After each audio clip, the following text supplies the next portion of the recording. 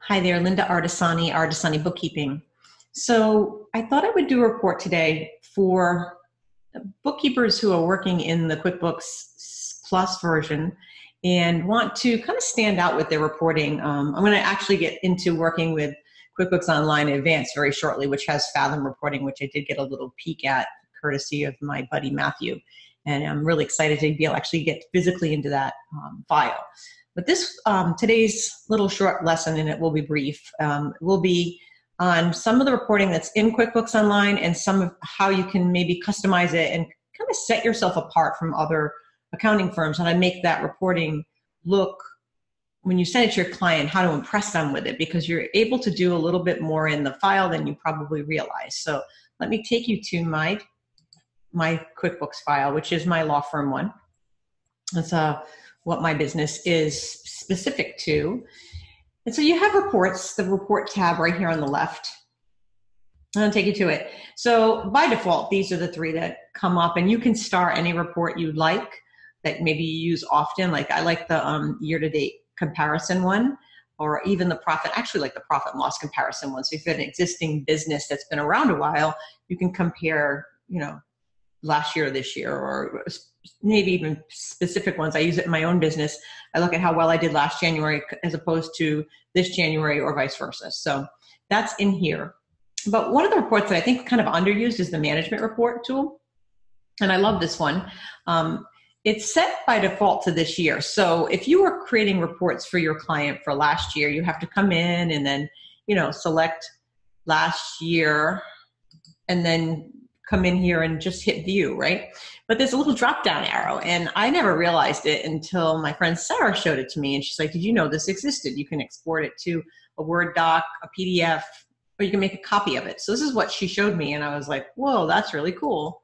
So you can make a copy of it. So now I have an exact copy of the one that I have, but it stayed to this last year box. So I create reports for the attorneys all the time, and I always have to come in. I like this one because I'll show you what it looks like. It's pretty decent looking report. It looks really pretty. It's got the logo on it, and it looks real professional.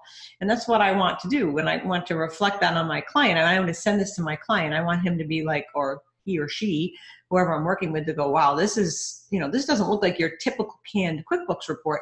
This is like a really attractive looking report, right?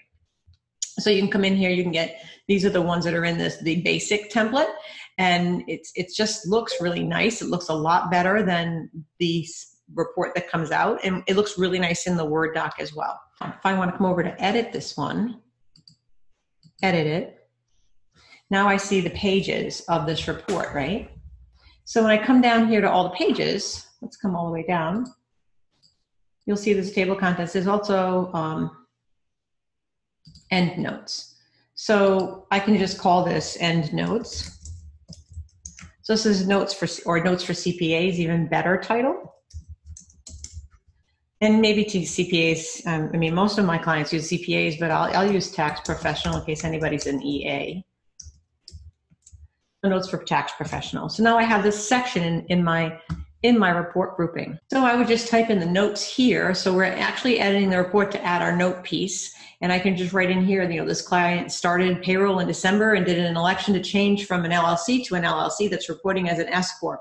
They purchased some big pieces of artwork, and I've attached copies to the purchases to the transaction, copies of the purchases to the transaction and QBO for your reference. And I just sign my name. So now that'll be on my report. So now I'm going to save this. So you're actually working in the template to get this to come out, to show on the recording, but it's a pretty neat feature. And I like it because if you work in the cloud, right, you're a cloud-based firm, this way I'm keeping this contained in the file for the client. I'm going to send this copy to the client because he's now gone through all the books with me and approved everything. And then I'm also going to ship it off on a CC to the CPA. So he's going to have it. So when their client and the CPA do their Zoom meeting or meeting in person, they're going to be able to go over all of this, and my notes are there. So that if they need to talk to me, they have a way to talk intelligently about what we discussed, my client and I discussed. And it's also a way that maybe the tax professional and I can communicate. So I really love this feature in QuickBooks Online. So thank you, Sarah, for showing this to me. So if I create that report, now that's in there on the template. So remember that's on the template, and that you're going to need to update it every year. And you don't want to have it come year after year. So you have to remember that that's there.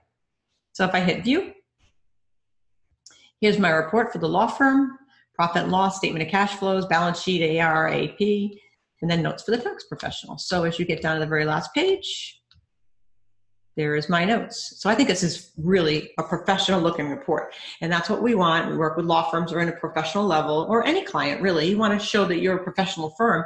This is a great little tool that I don't think a lot of people know about.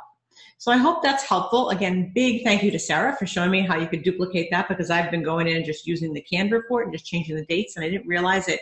She was showing me on a Word doc, and I'm like, that's really cool. So you can make a Word doc out of it. You can make a PDF out of it for your client. It's got so many little options for you to even kind of play around the report, make it your own.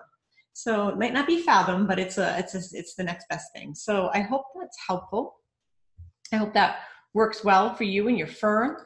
And we will see you next week. Bye now.